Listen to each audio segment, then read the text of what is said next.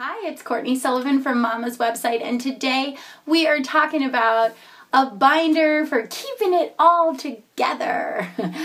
And this is just a very small, thin binder, and it's where I keep all the different paperwork. So I have household stuff integrated with business stuff, and just like how on the menu planner that we sent you, we're really big on integrating and keeping things in the forefront of our mind and keeping the business and the household stuff linked so that you really know what's going on. Because when you're in the initial stages of, trying to figure out your niche and trying to figure out, can I do this? Is something that I want to do?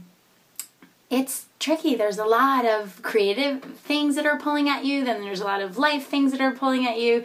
There's a lot of organizational stuff that's just demanding that you give it attention. So this is where I tame everything. And it's a super simple binder. As soon as I open it up, I have my running to-do list where I replace that frequently.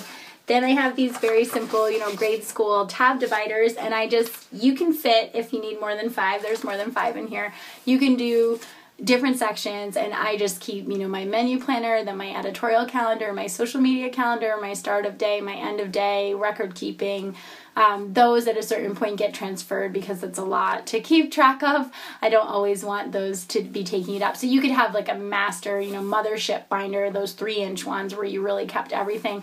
But this is just a place, easy to grab, something to tame it all. I have a little mom pledge here that I use, as inspiration, and then I just have little pictures that my kids give me on the back. They really want to get a milk cow. So it's just something to, hold space in my heart. But not everybody's a paper person, but I have found, as much as I, can't stand more clutter and more paper, that unless I print it out and I have something tangible and I'm really just, nose to the grindstone, working at it and having these papers, keeping me accountable, keeping track of what's going on, it's like nothing's happening.